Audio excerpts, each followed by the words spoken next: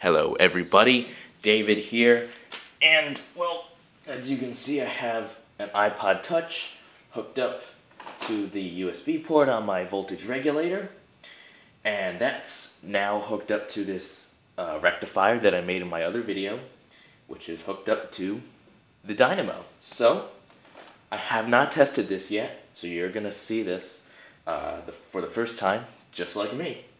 And let's try it out. So I'm going to turn this pedal. Moment of truth. Put it back down.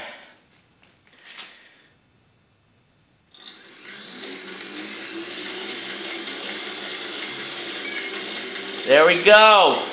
Yeah! It's charging!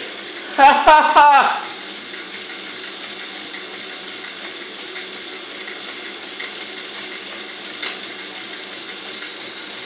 Oh my gosh, I'm just gonna keep going for a little bit. Oh, in case you're wondering what that is right there, that's a USB power meter. Shows the voltage and amperage. Oh, okay, my iPod was kind of fully charged already, so it's not taking that many amps right now. But wow, that's really cool. It's working. Oh, that's awesome. Alright. I want to plug something else in and see how many amps I can actually draw from there. Alright. It's working. Now what happens? Now when I stop the wheel, it's going to stop charging.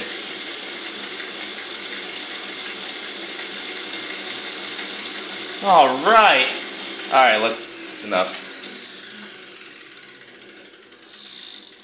And it stopped charging. Oh, okay. Well, that is awesome. Oh, yeah. Okay. Now when I ride my bike, I can charge whatever device it is that I'm using.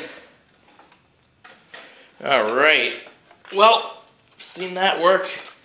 In the next, well, I'm busy tomorrow, but maybe on Friday or something I'll go riding and we'll see it in action there.